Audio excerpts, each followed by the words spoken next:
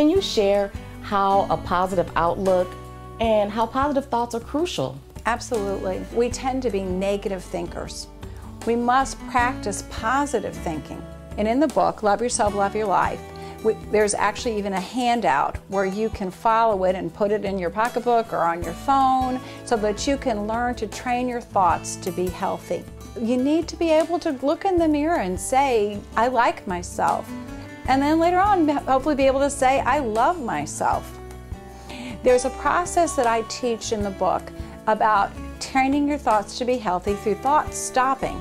It's a workbook, and you can some exercises to help you identify when you are being negative to yourself and catch those things that you're saying and be able to replace them with positive affirmations and thoughts that will enhance you, because what you think is what you'll say, and that will affect your whole life.